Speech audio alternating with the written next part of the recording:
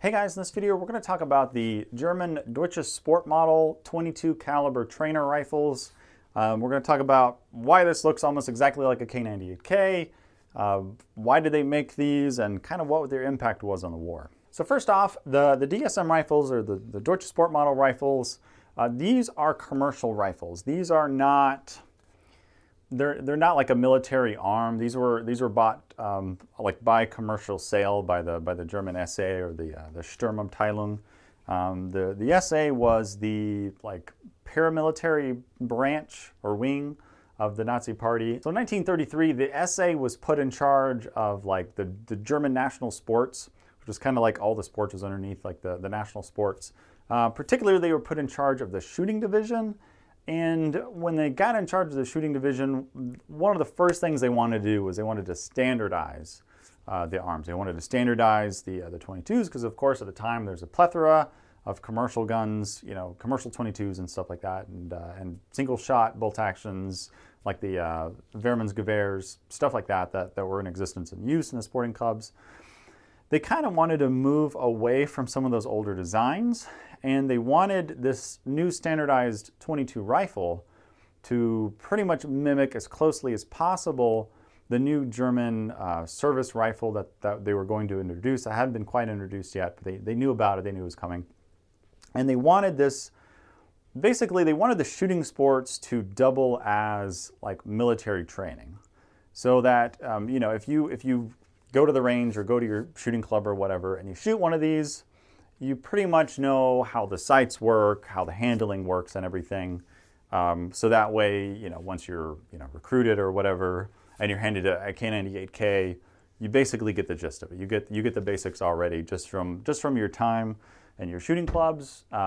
And so that was the point. That's very early on, you know, 1933 is, you know, right after the Nazis kind of took control of Germany. So there's never like an official competition or submission process or whatever. It seems to be like fairly unofficial. Now the SA leaders, they kind of like requested from various gun makers. They met with different arms makers at the time and just kind of talked to them about their 22 offerings, kind of gave them their ideas. And a lot of these gun makers like Walther, Simpson, and Irma submitted designs to the SA like, hey, what do you think of this, you know, 22 rifle? Would this work? And the SA pretty much turned all of them down. They weren't happy with any of them for whatever reasons. It's not super well known. But what they ended up doing, the SA went to Mauser, because at the time Mauser was the one that, you know, Mauser Obendorf was the one that was going to produce. And they were also designing what would be the K98K. So the SA knew this was already happening at Mauser Obendorf, so they went to Mauser and basically asked, like, hey, can you design this 22 rifle that, you know, based on the K98K that you already know? Which makes sense because Mauser kind of, they have the most knowledge on the K98K at the time. Now Mauser was sort of reluctant with accepting this, you know, task from the SA for these 22 rifles because these 22 rifles, they were commercial sale. They weren't an actual military contract. Military contracts are very lucrative with every country in the world, including even up to today. And so Mauser was they were looking at making guns for military contracts and making the big bucks off those military contracts. They didn't want to have to deal with, you know, making little 22 rifles for commercial sale and all that. But still, the SA, you know, maybe pressured or Mauser or whatever into it, but Mauser ended up coming up with like prototype rifles, and they also came up with blueprints. So Mauser Obendorf came up with these, you know, blueprints for the rifle design. The SA liked it, the SA accepted it, and so this is what became the official German sports model, or the Deutsches Sportmodell rifle. There's lots of other like sporting style guns beforehand, but there's really only one true DSM rifle, and all of those you kind of see like after 1934. Now the way this whole kind of licensing process worked for other makers to make this Deutsches Sportmodell, which Mauser kind of copyrighted, they had to pay a licensing fee of just 200 Reichsmarks to Mauser, and this 200 Reichsmarks got them like a prototype rifle that was made by Mauser, and then they got the blueprints from it. And then they also had to pay a like 25% royalty. And it's a little confusing. It seems like the rifles cost 39 Reichsmarks for anyone that wanted to buy them. They're very strictly price controlled. The SA was, they definitely wanted a price ceiling on these guns. They wanted them to be affordable, so they couldn't be any more than like 39 Reichsmarks. And at that level, the Mauser Obendorf's cut is at 25% on top of that, so it kind of makes the gross cost of one of these rifles for maybe somebody that wanted to buy them to be about 49 Reichsmarks. But that's a little bit different because it seems like if you were a member of a shooting club or something like that, or an organization like a shooting club wanted to buy some, they would get them cheaper. Maybe wholesalers got them cheaper. It's a little confusing. I'm not quite sure how that worked out, and I don't think anyone knows for sure how much money Mauser made off of it, off of the license to these other makers. But plenty of other makers got them. Now, one of the first makers after Mauser, was releasing these guns to other people, one of the first ones was Irma, and that is actually what this gun is here. This is a Irma example, because in 1934, Irma ordered thousands, like 1,000 or 2,000 front sight protectors, because the front sight protectors are kind of specific to the DSM guns. And when these guns were to be sold, they were to be sold with a front sight protector, muzzle cover, and a sling. So all the guns were supposed to be sold with that. And so Irma bought some from Mauser. We know that. So that's the way of knowing that they were one of the first. So Mauser was obviously the first maker of the DSM. Then you have Irma following right after. And then you have Walther and then August Menz following after that. So those are kind of like the first four. But there was actually about 15 different firms that were making DSMs. They were either making just the parts to sell to other manufacturers, or they were making the complete guns. Like C.G. Haenel, they were making, I think they made like a prototype or a few prototypes, but they mostly made parts for the other manufacturers. But 15 companies that made them. I'll put this on the screen so you can see them. It's kind of interesting, that so many of these companies were making it, because obviously this was before the war.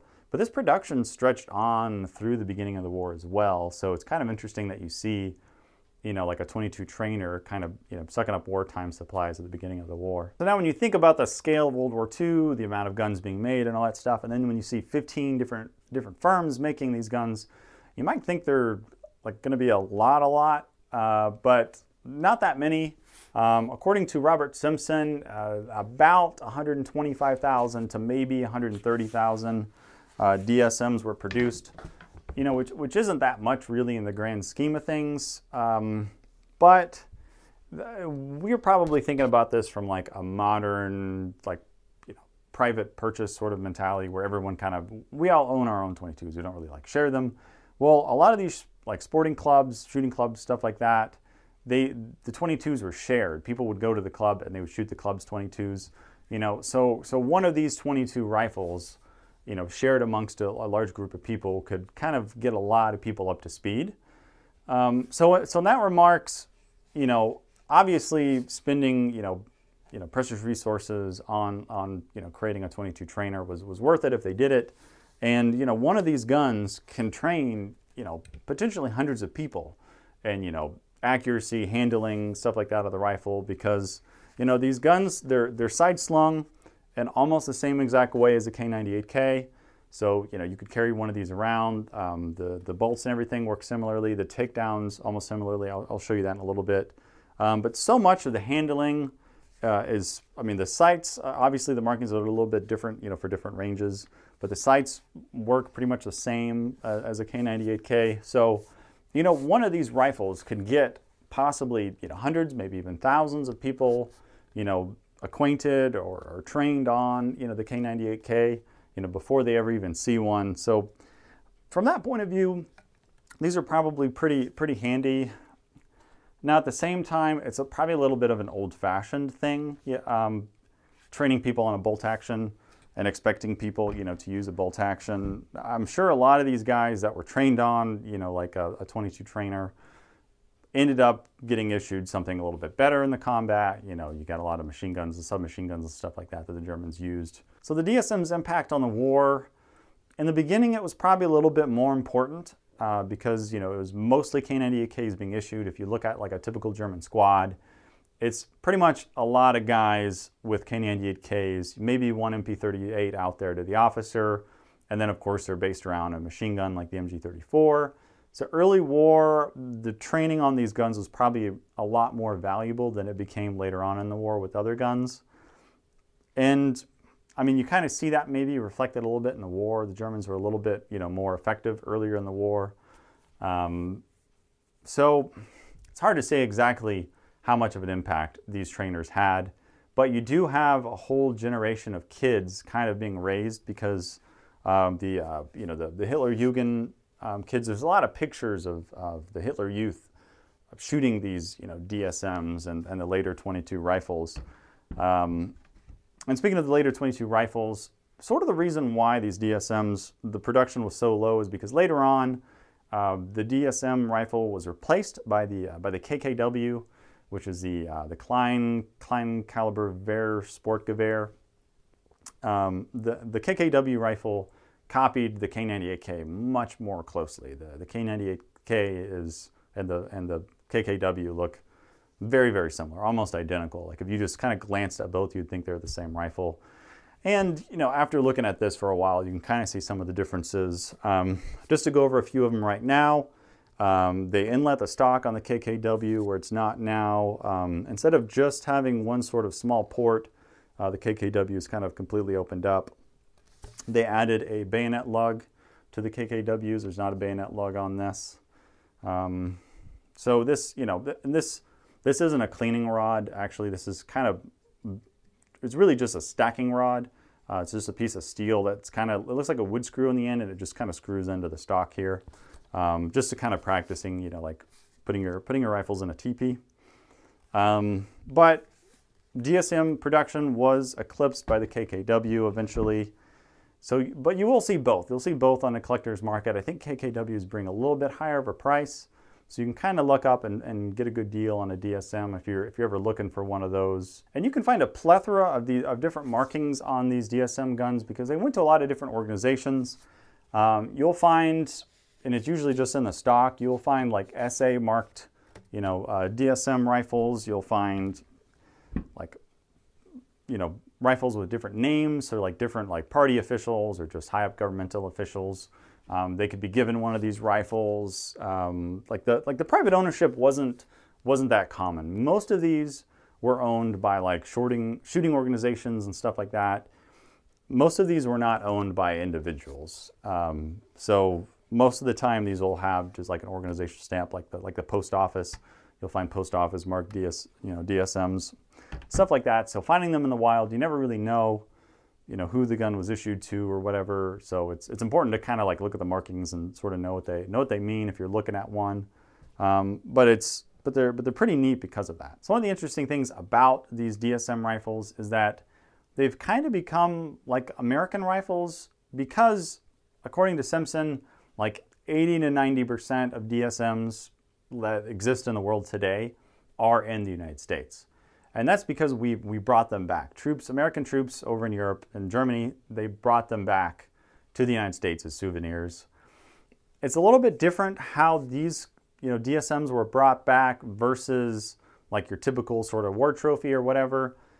It's not like they got these off of like a dead SS officer, like every pistol's gotten off a dead SS officer. These DSMs, these were more taken whenever like a city or a village or whatever was captured and the weapons were turned over. There was a policy of whenever a place was captured and was occupied by our American troops, the Americans would go in and they would order everyone to turn in all their guns. They would say, turn in everything, all your swords, your knives, your guns, your muskets, like whatever you have. It doesn't matter how innocuous you think it is, turn it into us. And there's pretty steep penalties on not complying with that. And the Germans complied. They just basically got all their 22s and whatever they must have had, and they threw them into just big piles. And those big piles were there for the occupation troops.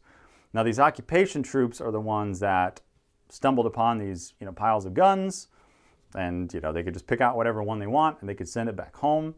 A 22 rifle was pretty highly valued by like the typical American GI at this time, because the average trooper had just gone through the Great Depression, arguably maybe the Great Depression's still going on, and they know the value of a 22 rifle. You know, obviously it's very cheap. You know, it's cheap ammunition. You can hunt varmints with it. So a lot of starving families during the Great Depression, you know, would harvest animals, you know, with a 22 rifle, you know, to feed their family. So these GIs, you know, when they see these 22 rifles that are essentially free, just laying on the ground, they're high quality and everything, heck yeah, I'm gonna grab that, box it up, send it back home. That'll be great to use. And in a lot of ways, these little 22 rifles were maybe even better than like a German pistol or like a K98K as far as bringing home, because if you get a K98K, you know, in 1945, 1946, where are you going to get 8mm Mauser ammo from at like your local hardware store? Like, no, but you can get 22 ammo. So these DSMs and 22 were probably, I could see these being pretty sought after by a lot of GIs, especially these occupation troops coming in after. Maybe not quite as sought after or quite the status symbol as like a captured Luger or something would be, but these were definitely liked by the Americans that brought them home. And we brought these home literally by the planeful. And here's a story from Simpson's book here. This kind of tells you like the mentality or kind of what would happen whenever like occupying troops would go in and occupy one of these German towns. This is a snippet. It's from a book, Come as a Conqueror by Franklin M. Davis from 1967. It looks like he wrote this. This pretty much illustrates a story pretty well. So the American commander comes in, he says, now what about weapons and firearms? Have they all been collected? The German mayor says, except for the rifle I have locked up in here, they have all been collected by the other troops when they came through here. Probably the frontline troops that moved in through the town did it. The American commander says, maybe so, but you tell your people that they have 24 hours to turn in any firearms, binoculars, swords, or other weapons of any kind. I don't care how old or how unusable they may think they are, all weapons, you hear? They can leave them at headquarters. What did you say the name of this place was? Whose house? German mayor says the name of the manor. And then the American commander says, okay, all weapons in here in 24 hours without penalty. After that, Herr Mueller, if we find a single weapon, you know the penalty. And the mayor says, I know. And the American commander says, be damn sure you do. It's death.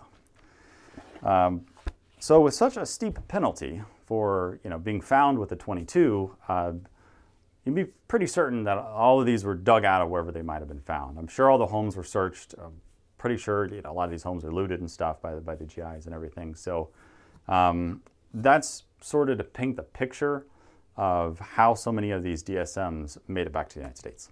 Now let's get in and do some close-ups of the DSM. So the two on top here, these are two different examples of DSM rifles. This top one is made by Irma. The middle one is made by Mauser. I think at some point this stock was probably refinished. I don't know if Mauser, they were this nice from the factory. I mean, maybe, I don't know if this was done like before or during the war, or, I mean, I guess most likely it was done after the war, but it looks very old. It was done a long time ago if it was redone. This Irma is a pretty rough-ish sort of finish. It's a lot more wartime K98K feel to the stock on the Irma, which is probably correct. This at the bottom, this is a real K98K, just as comparison. This one's made by Sauer, if you're interested. But overall, you can see, I mean, the DSMs are super similar to the K98Ks, especially the early ones. I'll move this on camera just so you can see. All of them have flat butt plates. I mean, just going from the butt forward, flat butt plates. You have these little takedown discs. You have the side sling. Now the side slings on these DSMs are a little bit different because they have this little hook to hold the sling on instead of the keeper like the K98K. This was changed with the KKW. Semi-pistol grips, of course. Moving forward, super similar triggers and trigger guard shape. Turn down bolts, almost at the same exact place and everything. There's no stock inlet. Like on the K98K on these DSMs, but there is a stock inlet on the KKWs. Now, receiver length is kind of one of the big differences here. The 22 receiver obviously is much shorter. The bolt throw is much shorter. So this is much smaller. Now, they wanted to keep the sight systems on the DSM as similar to the K98K as possible. So if I move these over here to show you, even though the receiver ends shorter on the DSM, the receiver ends right here, the receiver ends up here on the K98K. There's just a longer barrel on the DSM here. This longer barrel is just to put this rear sight in the same exact place as it would be on a K98K, so that you have pretty much an identical sight radius on the DSM as on the K98K. Of course, they could have squeezed out a little more accuracy if they put it back, but accuracy was not the point of the DSMs as much as they just wanted it to be as uniform as possible to sort of act as a trainer for this K98K. Moving forward, the bands are pretty different on these, much slimmer, cheaper on these DSMs. This probably had to do with cost, very cheap, but I'll go in and show you some close-ups of these now. So out front here, you could probably see the biggest difference between the DSM and the K98K.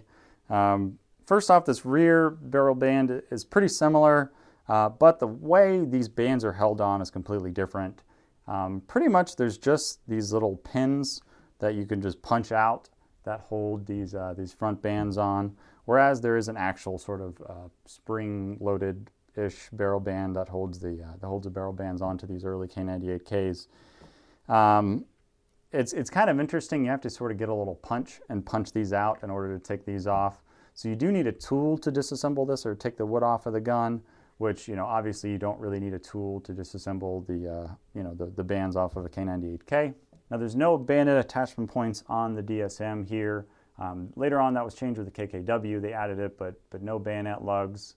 Wood just kind of ends here. It's much more of a traditional sort of sporting rifle.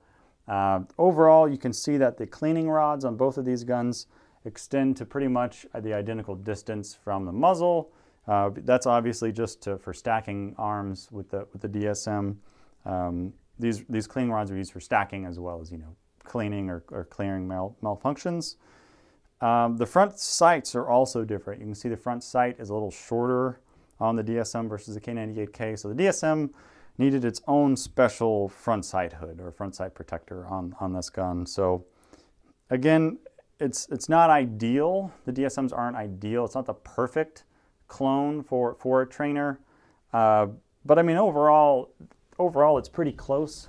Now the rear sights, they work very similarly. There's a button, on the left side you have to push in, and then the rear sight slides. The DSM, it does not flip forward, unlike the K98K. Now the markings are obviously going to be different with different calibers, especially such vastly different calibers. The DSMs, they start down at 25 meters and they go up to 200 meters. What they would do is they would just use scaled down targets to kind of replicate, greater than 200 yards distance.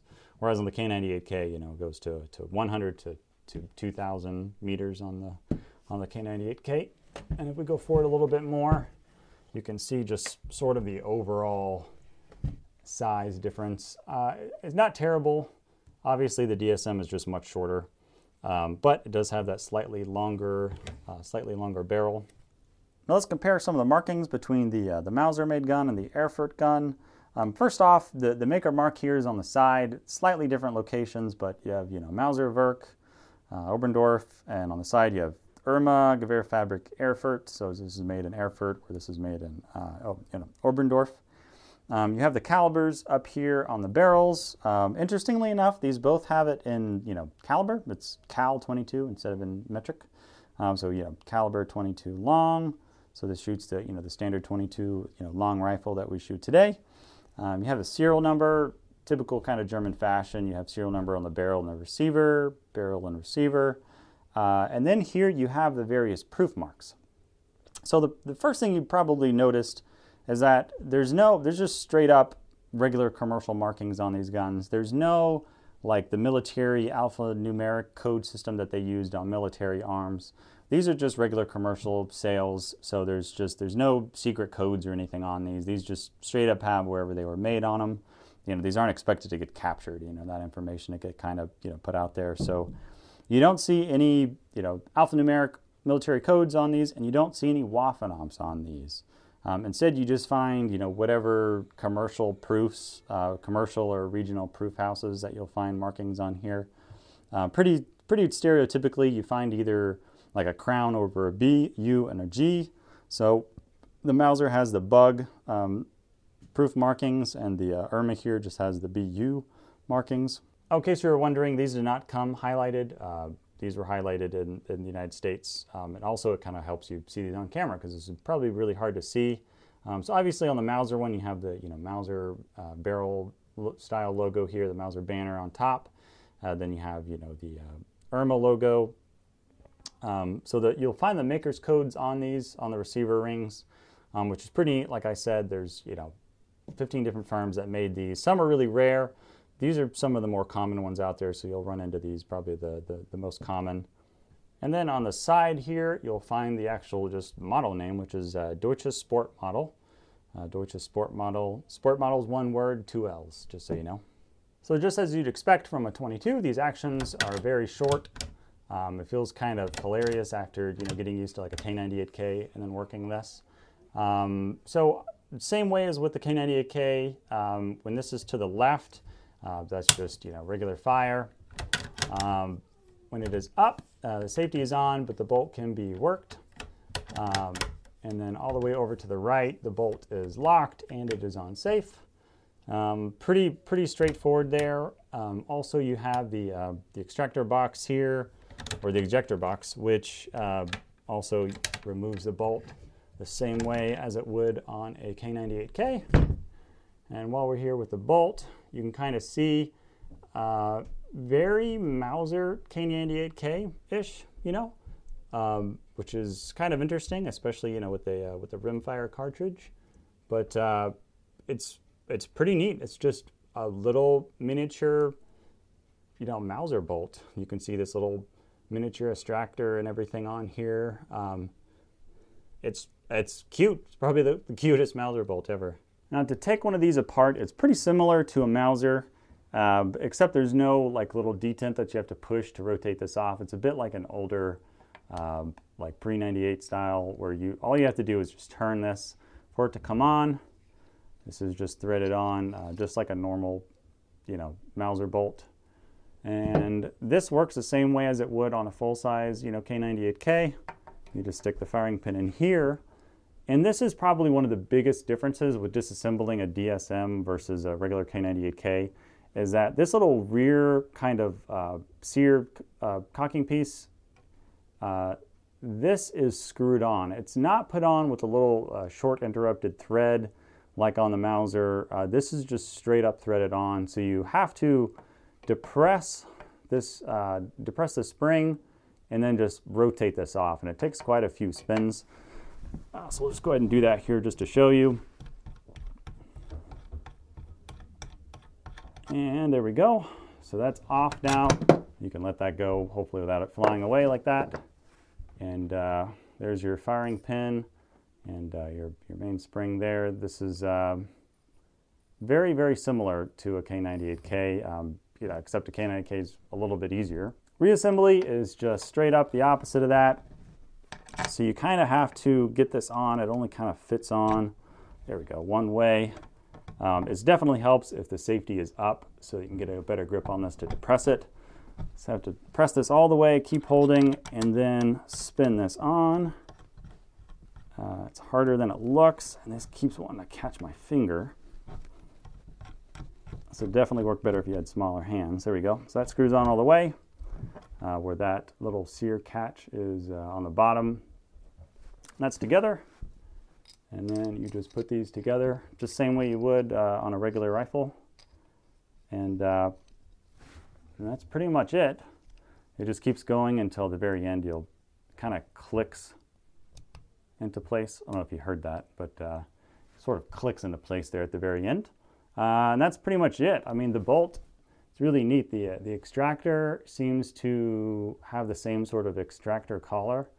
So I'm guessing these are replaceable, but who knows where you'd find parts to replace one of these. But I just think it's really neat that it still has this kind of like overgrown extractor on this little bolt. And then, you just want to make sure that this extractor is in the correct place whenever you reinsert this. This isn't quite as easy as it is on a regular K98K. So all in all, these little DSM rifles are a pretty neat part of history. I actually bought this one here, the Mauser one, for my son because I wanted him to have like a kind of a neat 22 rifle with some neat history behind it. And also when he's too young to shoot, 8mm out of a K98K, he can very easily and cheaply shoot 22 out of this DSM rifle. So that's the main reason why I bought this one here. It's something I'm looking forward to, shooting with my kid in the future. These are really cool guns. They're going up in value, that's for sure. It seems like Simpson, I think he had like hundreds or thousands. The guy who wrote this book had hundreds of thousands of these DSMs, and when you find them in the wild, sometimes they can be less expensive than you might think. But when you find them online, they tend to go for pretty big money. So if you're interested at all in these, I'd highly recommend getting this book. I'll put a link to it in the description if you want to get it. It's a great book. It goes over not just the training rifles. It goes over like the 22 conversion rifles. It goes over air rifles, stuff like that. Speaking of air rifles, comment and let me know if you want me to do a video on the German air rifle trainers, because I have one of those, but I'm only going to do it if you guys care. So let me know if you want to see that. But if you have an opportunity to pick one up for like under $1,000, pretty much, it's probably a good deal as long as it's complete and not messed with, But yeah, they're cool guns. I recommend keeping an eye out for one if you're interested in, or if you just like 22 trainers. 22 trainers are a pretty neat little like milsurp sub niche. I know this is like the first video I've made in a few months. Sorry, life, parenthood, everything's just kind of getting in the way. I'm gonna try to make more videos from now on, kind of stay in the video making groove. I appreciate you guys watching. Thanks for everything you do. All the people say at the end of their YouTube videos, all that stuff. Thank you. I'll see you next time.